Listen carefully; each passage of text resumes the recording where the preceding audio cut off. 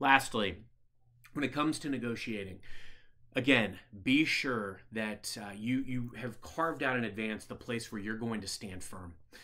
You have to sometimes you got to put your cards on the table.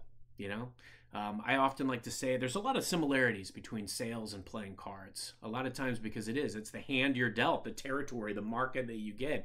It's not always going to be perfect. Some years your planets align and you knock it out of the park, and others you get dealt a raw deal and you've got a quote unquote impossible quota. And you just got to go out and start trying to hit moonshots with that total addressable market.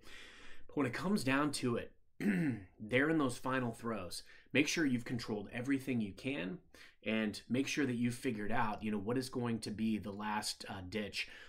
And phone a friend.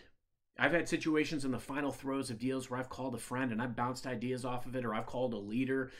Raise your hand. If you don't ask for help in these types of situations, you're asking for trouble. Don't go down alone.